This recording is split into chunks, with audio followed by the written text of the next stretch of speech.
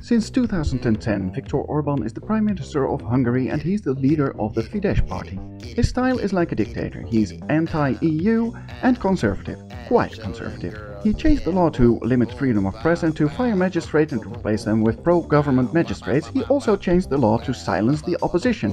He went on to change the constitution so that he can ignore rulings of the Constitutional Court and to ban same-sex couples from getting married.